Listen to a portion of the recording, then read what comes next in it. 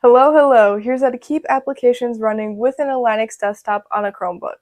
If you don't have a Linux desktop running on a Chromebook, you can watch my first video on how to install and get a Linux desktop running on a Chromebook without rooting.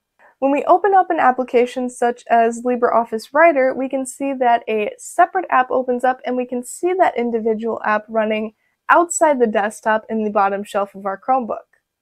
To fix this, we are going to go to the LXDE menu and we're going to right-click on the application that we know has been running outside the desktop.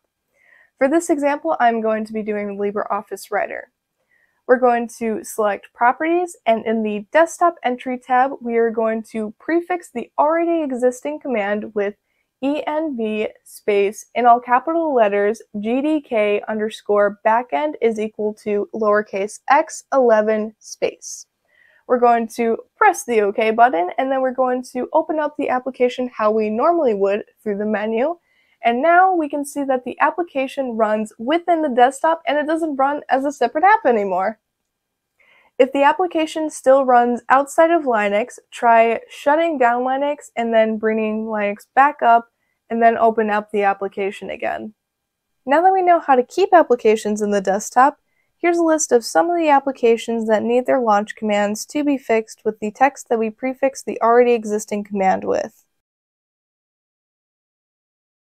Now, if you accidentally edited or deleted the already existing command and you press the OK button, that is A-OK, because we can restore the default command by going to the menu, go to System Tools, and then open up File Manager PCMan FM. From there, right-click anywhere in the background space and select Show Hidden. This will show any files and folders that start with a dot in their name. We're going to go to the .local folder, and then we're going to go to the Share folder, and then we're going to go to the Applications folder. Any menu item that is edited is copied from the /user/share/applications file path over to the /.local/share/applications file path. I strongly do not recommend editing anything in the /user/share/applications file path. Since I've only edited LibreOffice Writer, there's only been one application that's been copied here. And now that we know that anything in the .local/share/applications file path is only a copy, we can edit or delete anything. This means that we can delete the application where we messed up the command, which in my case is LibreOffice Writer. To delete a file, you can either right-click the file and select Move to Trash, and in the Places side pane, right-click on the trash can and select Empty Trash, and then confirm that you would like to empty it.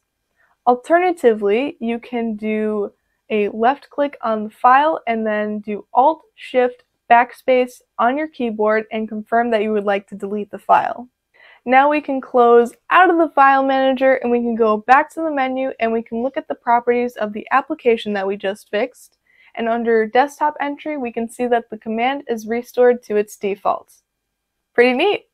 If you enjoyed this video, you may be interested in the companion book to this video, the Chromebook Guide to Google Linux. And as always, enjoy the desktop and see you soon!